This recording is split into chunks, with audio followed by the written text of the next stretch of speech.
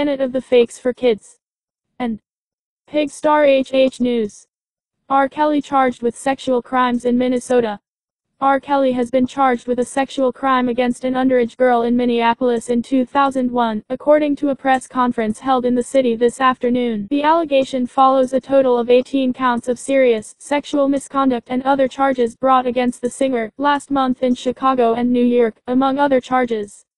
Kelly is charged with 2 counts of engaging in prostitution with an individual under 18 years old and offering to hire for sexual purposes a person under 18, Hennepin County State's Attorney Mike Freeman said during a news conference. The victim, an autograph seeker, was paid $200 to remove her clothes and have sexual relations with the musician at his Minneapolis hotel, according to Paul Bloom at Fox 9 in the city. The victim was under 18 but at least 16 years old at the time, Freeman said, and specifically the incident involved dancing and sexual contact. He noted there was no sexual intercourse between Kelly and the victim. R. Kelly judge grants protective order to prevent case being tried in the public domain. R. Kelly denied bail at New York arraignment hearing.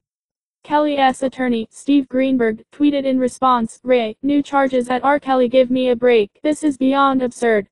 In answering questions that were inaudible on the livestream, Freeman said, "Some might say, aren't you piling on against Kelly? He's got federal charges in New York, state charges in Cook County, Illinois and elsewhere. Frankly, Minnesota victims deserve their day in court and that's why we right here. In my view, too many prosecutors are ignoring victims. This one doesn't." In response to another question, Freeman said, "Before we can charge a case, we have to have sufficient evidence that a crime has been committed, but we listened to victims and we believe she deserves her day in court."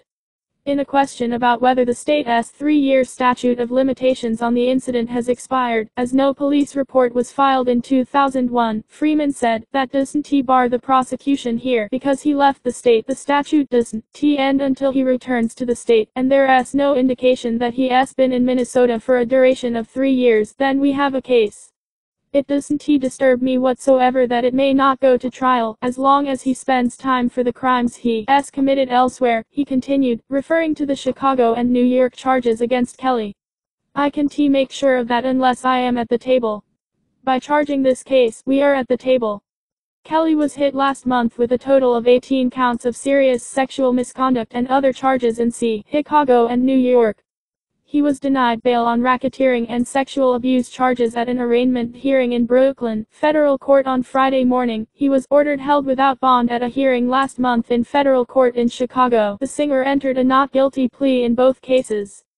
Kelly was charged with child pornography in 2002. Like, follow, comment, subscribe, share, then